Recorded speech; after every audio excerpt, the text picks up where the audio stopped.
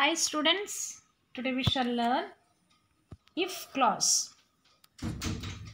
Now what is clause? Clause has subject and a verb. For example, she laughs. She is a subject and laugh is a verb. What is the meaning of if clause or a conditional clause? A conditional clause that states a condition, real or imagined situation. So in this conditional clause, there are three types. Now we shall go to the type 1 clause. Type 1 clause. Number 1, it is possible to fulfill condition. It is possible to fulfill condition. That means it is an open condition and it is real. Example A, if I am not busy, I will help you.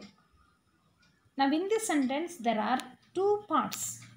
Now first part is starting with if. I am not busy. See the verb there, am, which is in the simple present tense.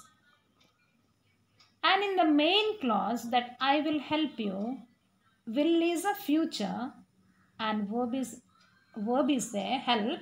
So it is in the simple future tense. That means the sentence says, if I am not busy, I will help you. That means the condition can happen in the future. Sentence B. If you work hard, you will win the prize. See the first part. If you work hard. Work is a simple present. And in the main clause, you will win the prize. Will win. It is in the simple future. Now we shall go to type 2. Type 2. It is theoretically possible to fulfill conditions. Improbable condition. That means it is not real. We cannot fulfill it. Example A. If I won the lottery, I would buy a car. See the first part of the clause, which is a dependent clause on the main clause.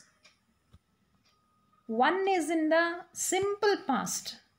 It is in the simple past.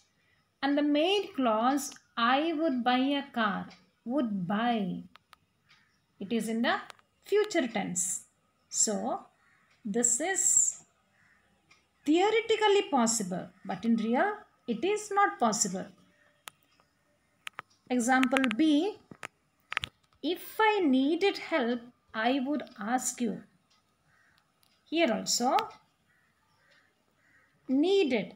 It is in the simple past.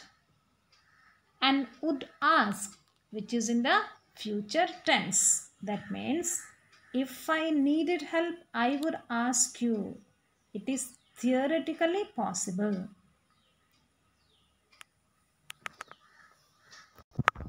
Now we shall go to type 3.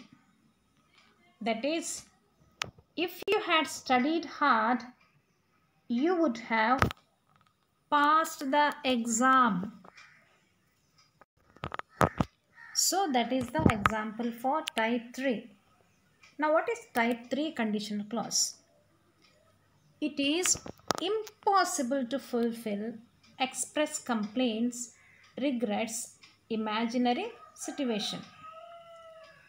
Now you see example A as I read earlier. If you had studied hard, you would have passed the exam. Now you see in the dependent clause, had is a perfect. Had studied. Past perfect tense.